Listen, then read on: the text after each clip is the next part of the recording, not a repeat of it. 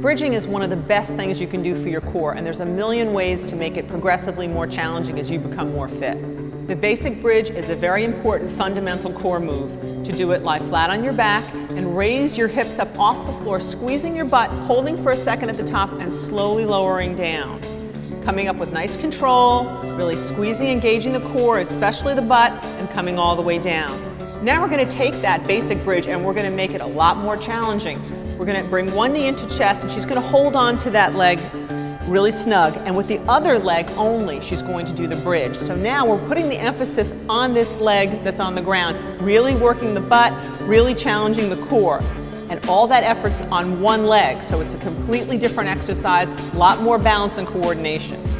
Now we're going to take that single leg bridge and make it even more challenging by extending the leg. We're going to have her raise it up straight to the ceiling and do that same movement, but now with a longer lever. And to make it even more intense, we actually can add some resistance. So we give her a band or tubing and have her hold that while she presses against the resistance.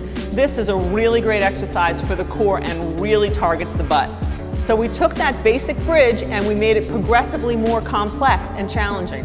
Make sure you have mastery of that basic bridge before you go on to the harder variations.